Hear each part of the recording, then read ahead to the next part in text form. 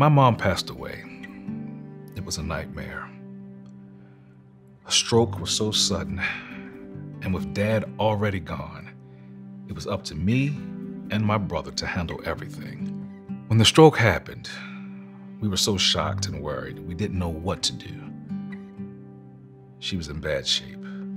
Mom couldn't speak, and she didn't leave anything telling us what she wanted for medical care. No paperwork, and she never wanted to talk to us about it. My brother and I disagreed, which made a bad situation even worse. It comes down to this. It's not our decision to make.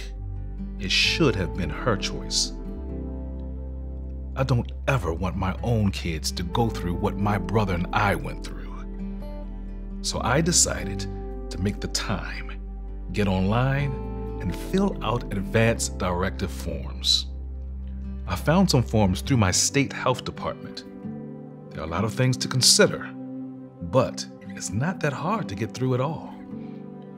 The best part is that I can change details in the future as my kids grow older or my life changes.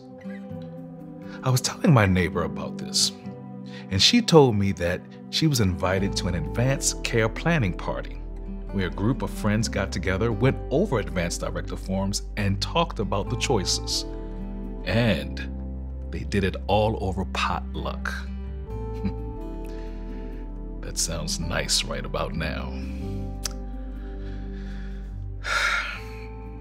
It's uncomfortable to think about. My wife promised she's going to do this too.